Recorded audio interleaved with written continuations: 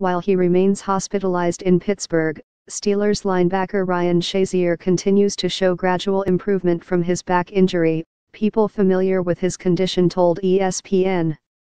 Doctors are controlling and limiting his movement as they wait for the swelling and bruising in his back to subside, sources said. It is premature to say whether Shazier will play football again, but the focus right now is not on his playing career but on trying to facilitate his recovery. Shazier underwent spinal stabilization surgery Wednesday after suffering a severe back injury against the Cincinnati Bengals on Monday night.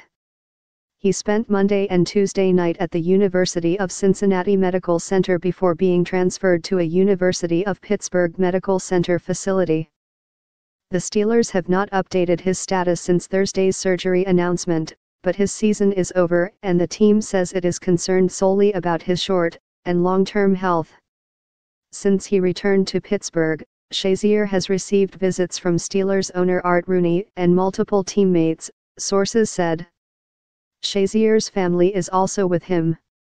The injury has weighed heavily on the minds of his teammates, the organization and city. For Sunday night's game against the Baltimore Ravens, at least 15 players will be wearing cleats honoring Shazier and his expression, Shaliev.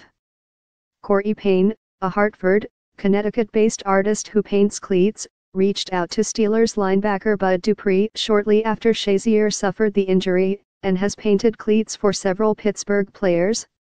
Antonio Brown, Stephen Toot, Kim Hayward, T.J. Watt and Dupree said they plan to honor Shazier with cleats that bear his name or likeness. I just wanted to do something for Shazier to show him some support and send some good energy his way, Payne said this weekend.